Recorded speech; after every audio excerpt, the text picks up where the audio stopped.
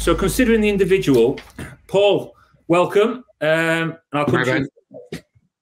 So what is create the attack, and what are the key skills players need in this area of the pitch? And what are some of the common faults that you see with players around the academy system?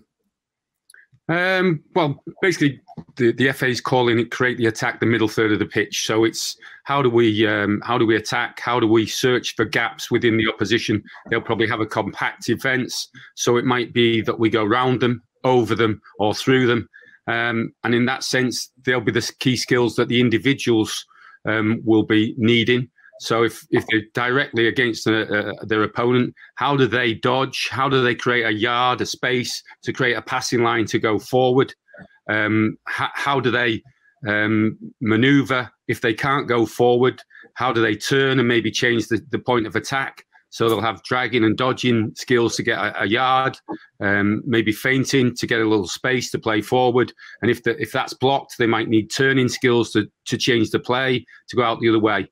And in all of that, you'll want really smooth techniques, because if you're then passing on, we're going to go to connecting players in a bit. But if you're playing a pass, you want it to give the player you're passing to the best possible opportunity to then go forward themselves, within the game. Stuart, any other points there? No, I think you've really covered it there, Paul. And I think as we start to go through the discussions, everything will start to fit nicely in place. But I think, how we just mentioned about it being a focus in the middle area of the pitch and us being possession's the key thing. And we'll start to really go in a lot more detail as we start to progress through. That's great. Cheers, Paul. Cheers, Stu. Stu, a question for you then. So what might this look like through the different phases of play development?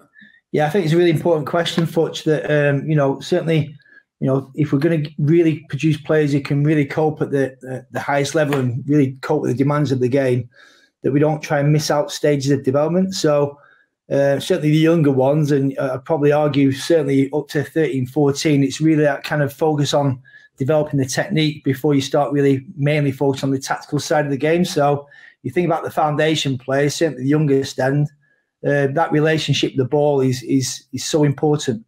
Certainly the ball by themselves as well, recognising different ways of being able to play forward. So if we look at about the game being the game, we're looking to try and play in a forwards direction to penetrate the opposition at some point. So even at foundation phase on a singular basis, how can they manipulate the ball? How can they master the ball?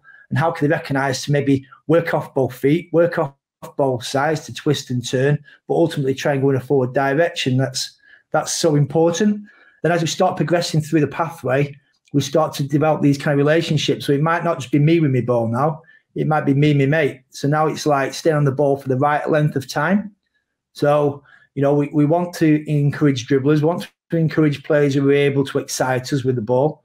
But then it's recognising then that we might need one of our mates to try and play the ball too. So it's that enticing the opposition, staying on the ball for long enough period of time where I can use him as a decoy to try and take him on, or start to think about how to share the ball, certainly the youngest age groups. And as we start to go through the pathway, it's just adding on to them complexities and adding the numbers and adding on these kind of decision-making kind of processes. But it's ultimately making sure technically able players will then be able to execute the tactical plan further down. So it's really important we don't miss stages of development and don't try and move to tactical elements of the game too quickly. We've got to really get the technique sorted. That's really important, I think, Stu, Paul, isn't it? That you don't miss stages and we don't jump. I think, the individual development, when we're talking, Paul's talking about some of the skills that are key in create the attack. If you start missing some of the layers out and start jumping into teamwork too soon, and the players haven't got the capabilities to hit the passes, to receive the ball, Paul, then it all kind of starts falling down anyway, doesn't it? Yeah, I think where you've put sort of common faults, I think sometimes it's not so much faults, it's what are they capable of, and are we advancing them too quickly in more complex games before they're ready for it? So have they got enough practice in individual skills, in, as I say, receiving it, dodging, turning away from pressure, but all the time with their head up? So if you're saying a common fault is players' capabilities when they first start off, they have to look at the ball, they're concentrating on the ball, but pretty soon we need them to be able to get their head up so that they're able to play ahead of the game. so that they can dodge and see a pass. And then there'll be next stages. If they're receiving the ball, the person receiving the ball may receive it, then stop, then think what I'm going to do. So the next stage is, can they look before the ball comes? They've already got a picture before it's coming. So that's getting your body orientated to look forward and play forward. And in that sense, it's very, very important that we have the idea here that the key intention is penetration. We want to go forward towards the goal. Now, if you have that as the intention within your practices, then the players are going to be guided to just organize their body in such a way that they can see forward before the ball comes. That's really important as they go up. And in that sense, the next thing, the capability is, can they get their first touch to the best place? But if you've not had a look before the ball comes, you don't know what the best place is. You have to have a touch. Then you have another touch because you're looking, and that slows everything down. And by that stage, the gap may have gone. The defense may have got back into space. And so these little capabilities, as they happen, are really important. And in that sense, again, I hear quite a lot now, and I understand people think, well, we're playing it around fast. We're going to get around the opposition. But if you play the ball too fast, or it's bobbly because you're trying to play too fast, it means that the guy, having taken the ball, hasn't got time to look as it's on its way. He has to take a touch. He's got no other choice because it's coming fast, and then he'll play. Whereas if you take a little bit of a pace off it, like you'll see the top teams like Barcelona, like Man City, like Chelsea winning the European Cup, they'll play the ball around in the build-up, in the searching for the pass at a weight whereby the player receiving it has got more options. So he's receiving it. It means he can look, he can get his first touch to the right place, or he can play it first time, or it's coming at such a weight that he can disguise before it comes and maybe let the ball run. So there's more options if you get the right weight of pass. So it's not always fast. Sometimes it will be fast around the outside or punch through a gap. But playing it just the right weight, I think that's a common fault. We play it too fast quite often. Yeah. I think, Paul, as well, when you look at some of the top England players at the minute, your Grealishes and your Fodens, I think they're the masters of change of speed, whether that's pass, dribbling, when to up the tempo, when to slow it down. And I think that is almost a skill in itself, of that decision making. Massive, yeah. I think so. I think that. Sorry, Futch, crossing over you there, but you've led me into like a little topic that I'm really sort of passionate about, in the sense of, we play as well. We get it and we give it high tempo. Get it, give it. Get it, give it. But if we always do that, and that's not to say it's not right, and most of the time it will be, but we never actually let the opponents come close to us. So we never entice them to us. Now, if we entice them to us closely, and Grealish is one of the best, but Mount, those sort of players, they entice you to them close.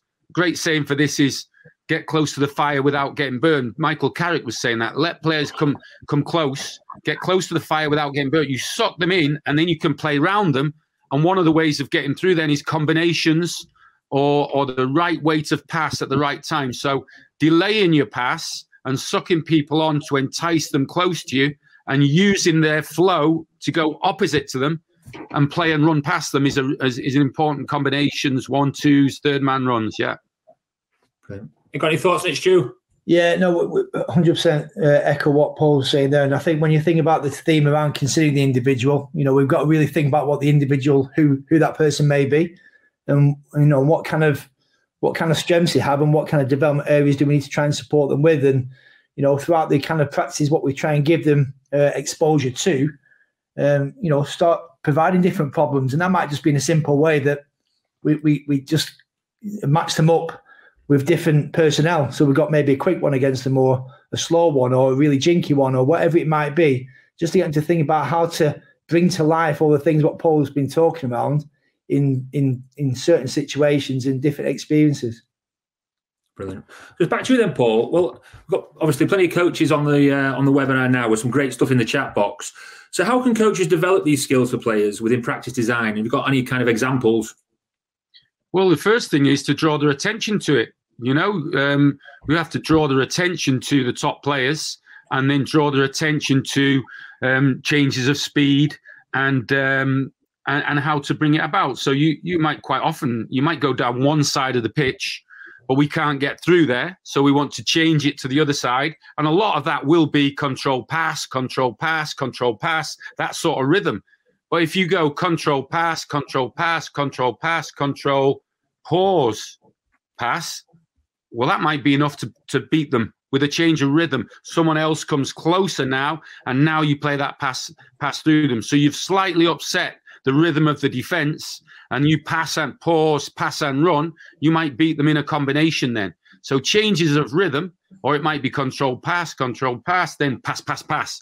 So changes to first time passes, and that's what you want to encourage in your players. Say, well, we're going to change the speed, so let's control the speed.